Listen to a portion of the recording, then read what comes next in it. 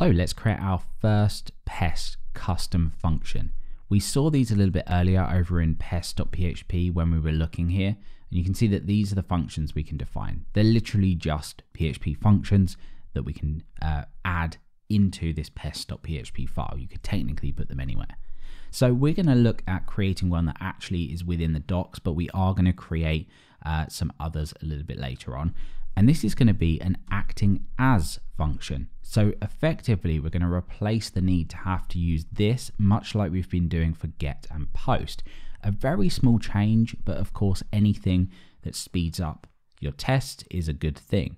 So let's go over here to pest.php and look at what we can do. Now, what do we need to pass in here? Well, we need to pass in a user. You could type in this if you wanted to authenticatable. So let's pull that namespace in here. That's just anything that can authenticate. Could be a user, a different admin model. And what do we do here? Because normally we would do this acting as. So that would kind of be the shorthand that we were after. But of course, in the context of a function, we can't do this. And also, it doesn't really make sense. Well, within Pest, we have this test function, which we can effectively use to just chain on anything that we need to do. So just by doing this and going ahead and returning that, that's going to have exactly the same effect as what we're doing here.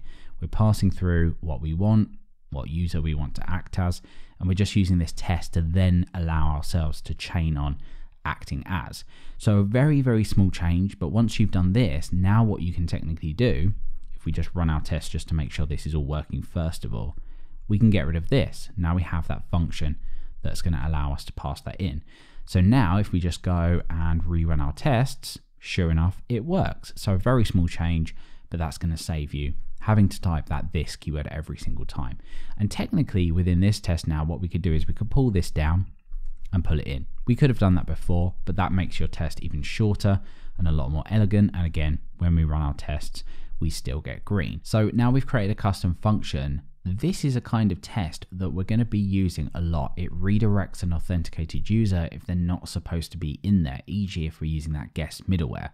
So we'll head over to the next episode and look at how we can pretty much create this entire test in one line.